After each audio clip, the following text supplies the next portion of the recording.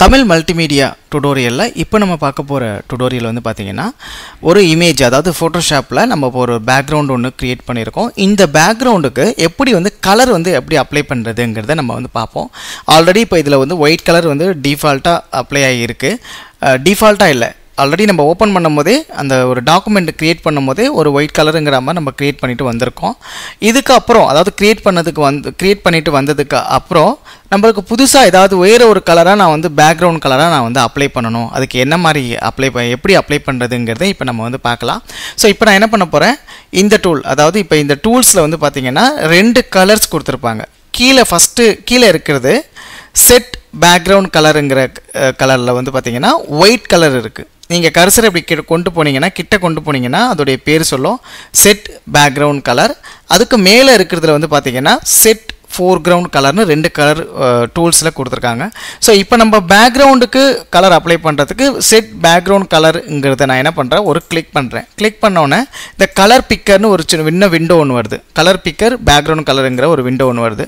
இப்போ இதில் எனக்கு தேவையான கலரை நான் வந்து செலக்ட் பண்ணிக்கிறேன். உங்களுக்கு என்ன கலர் வேணுமோ அந்த கலரை செலக்ட் பண்ணிக்கோங்க. இப்போ நான் ஒரு ப்ளூ கலர் மாதிரி செலக்ட் பண்ணியிருக்கேன். செலக்ட் பண்ணிவிட்டு இப்போ நான் ஓகேன்னு கொடுத்துட்றேன். ஸோ இங்கே பார்த்தீங்கன்னா இப்போது அந்த டூல்ஸில் அதாவது செட் பேக்ரவுண்ட் கலரில் இப்போ நம்ம ஆல்ரெடி முதல்ல வந்து பார்த்தீங்கன்னா ஒயிட் கலர் இருந்தது. இப்போ நம்ம வந்து ப்ளூ கலராக வந்து செட் பண்ணியிருக்கோம். அந்த ப்ளூ கலரை இப்போ இந்த பேக்ரவுண்டுக்கு நான் வந்து அப்ளை பண்ண போகிறேன். அதாவது இந்த பேக்ரவுண்டுக்கு நான் வந்து அப்ளை பண்ண போகிறேன். எப்படி அப்ளை பண்ணுறதுனா, கீபோர்டில் கண்ட்ரோல் பேக் ஸ்பேஸ் கீயை நீங்கள் யூஸ் பண்ணிங்கன்னா உங்களுக்கு அந்த கலர் அதாவது கரண்ட்லி இப்போ வந்து பேக்ரவுண்டில் செட் பேக்ரவுண்ட் கலரில் நீங்கள் என்ன கலர் செட் பண்ணி வச்சுருக்கீங்களோ அந்த கலர் வந்து உங்களுக்கு வந்து பேக்ரவுண்டாக வந்து உங்களுக்கு ஃபில் ஆகும். அதுக்குள்ளே ஷார்ட்கட் வந்து கண்ட்ரோல் பேக் ஸ்பேஸ் நீங்கள் யூஸ் பண்ணிங்கன்னா உங்களுக்கு அந்த கலர் வந்து அப்ளை ஆகும். இப்போ நான் கண்ட்ரோல் பேக் ஸ்பேஸ் கொடுக்குறேன். இப்போ பாருங்கள், இப்போது அந்த பேக்ரவுண்டில் இருக்கிற அந்த ஃபில் கலர் இப்போ வந்து அப்ளை ஆகிருக்கு. அதே மாதிரி ஃபோர்க்ரவுண்டில் இருக்கிற அந்த ரெட் கலரையும் நான் என்ன பண்ணலாம், அந்த பேக்ரவுண்டுக்கு நான் வந்து ஃபில் கலராக அப்ளை பண்ணலாம். ஃபோர்க்ரவுண்டில் இருக்கிற அந்த ரெட் கலரை நான் இப்போ வந்து பேக்ரவுண்டுக்கு நான் ஃபில் கலராக நான் அப்ளை பண்ண போகிறேன். அதுக்கு உள்ள ஷார்ட்கட் என்னன்னு பார்த்தீங்கன்னா ஆல்ட் பேக் ஸ்பேஸ் நான் வந்து கொடுக்குறேன். ஸோ இப்போ பேக்ரவுண்டில் உள்ள கலரை நான் ஃபில் கலராக நான் அப்ளை பண்ணோன்னா கண்ட்ரோல் பேக் ஸ்பேஸ், ஃபோர்க்ரவுண்டில் இருக்கிற கலரை நான் வந்து ஃபில் கலராக அப்ளை பண்ணோன்னா ஆல்ட் பேக் ஸ்பேஸ்.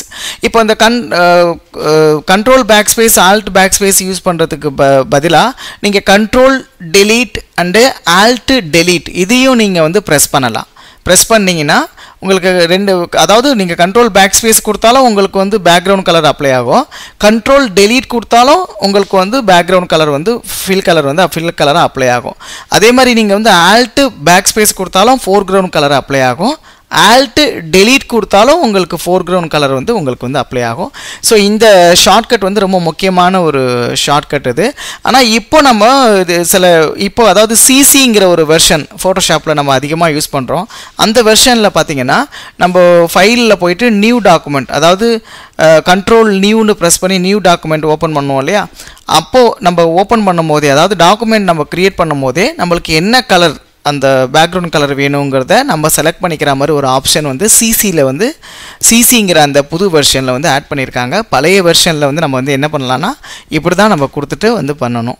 இந்த ஒரு மெத்தடை யூஸ் பண்ணி தான் நம்ம வந்து அந்த பேக்ரவுண்ட் கலரையும் ஃபோர்க்ரவுண்ட் கலரையும் நம்ம வந்து ஃபில் கலராக அந்த பேக்ரவுண்டுக்கு நம்ம வந்து அப்ளை பண்ணிக்கலாம். இந்த டுடோரியல் உங்களுக்கு ரொம்ப யூஸ்ஃபுல்லாக இருக்கும்னு நான் நினைக்கிறேன். மீண்டும் ஒரு அடுத்த டுடோரியலில் உங்களை சந்திக்கிறேன். நன்றி, தேங்க்யூ.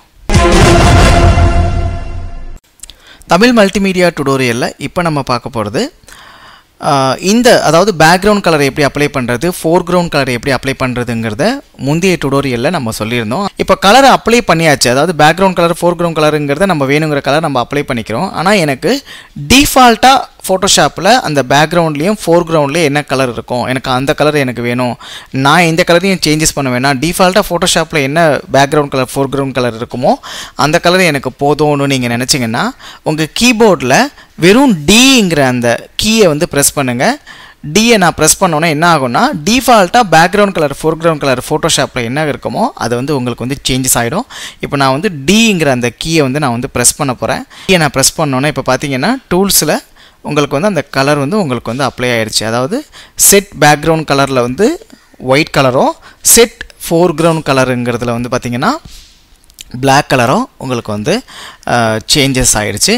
ஸோ இப்போ இது ரெண்டுத்தையுமே வேணாலும் நீங்கள் மாற்றிக்கலாம். மேலே இருக்கிற அந்த ஆரோவை பார்த்தீங்கன்னா 2 ஆரோ கொடுத்துருக்காங்க. இப்போ அந்த ஆரோ அதாவது இப்போ எனக்கு ஃபோர்க்ரவுண்டில் இருக்கிற அந்த black கலர் வந்து எனக்கு பேக்ரவுண்டில் வரணுன்னாலும் நீங்கள் இப்படி கிளிக் பண்ணாலும் மாறிடும். அப்படி இல்லைனா திரும்ப எனக்கு பழைய மாதிரி வேணும்னா திரும்ப நீங்கள் டியை ப்ரெஸ் பண்ணாலே உங்களுக்கு பேக்ரவுண்டு டிஃபால்ட்டாக ஒரு கலர், அதாவது பேக்ரவுண்ட் வந்து ஒயிட்டும் ஃபோர்க்ரவுண்ட் வந்து பிளாக்கும் உங்களுக்கு வந்து மாறிடும். ஸோ இந்த மாதிரி நம்ம வந்து ஆல்ரெடி நம்ம பேக்ரவுண்ட் கலரோ இல்லை ஃபோர்க்ரவுண்ட் கலரோ சேஞ்சஸ் பண்ணியிருந்தோம்னா நீங்கள் வந்து டிஃபால்ட்டாக அந்த பேக்ரவுண்ட் கலரையும் ஃபோர்க்ரவுண்ட் கலரையும் நீங்கள் ஃபோட்டோஷாப்பில் இருக்கிற டிஃபால்ட்டாக இருக்கிற கலரை நீங்கள் வந்து செட் பண்ணிக்க முடியும். இந்த டுடோரியல் உங்களுக்கு ரொம்ப பயனுள்ளதாக இருக்கும்னு நினைக்கிறேன். மீண்டும் அடுத்த ஒரு டுடோரியலில் உங்களை சந்திக்கிறேன். தேங்க்யூ, நன்றி.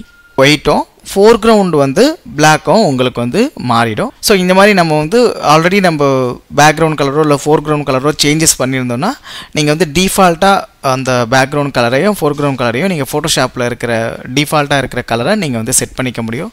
இந்த டுடோரியல் உங்களுக்கு ரொம்ப பயனுள்ளதாக இருக்கும்னு நினைக்கிறேன். மீண்டும் அடுத்த ஒரு டுடோரியலில் உங்களை சந்திக்கிறேன். தேங்க்யூ, நன்றி.